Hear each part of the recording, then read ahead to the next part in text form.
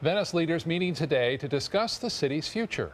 The topics were wide-ranging, but one subject could have a large effect on Venice. ABC 7's Christopher Brantley has the details. There's a lack of, I think, leadership involved in getting some of these things done. For longtime resident Don O'Connell, today's workshop meeting in Venice was nothing he hasn't heard for 20 years. It's the same items they discuss over and over again.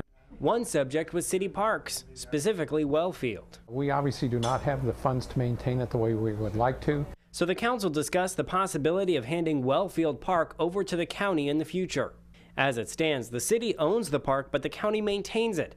But that has been a contentious subject for years as the park has fallen into disrepair.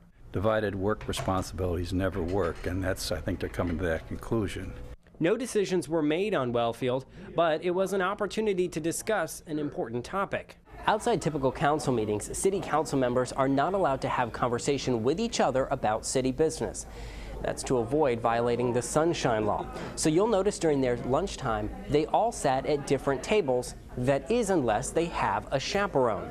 And that's why the city has these meetings, giving city leaders an opportunity to sit around a table and talk about Venice's future. You can sense sometimes there's frustrations if we talk too long on subjects, but it's the only chance that we get to talk to those subjects together.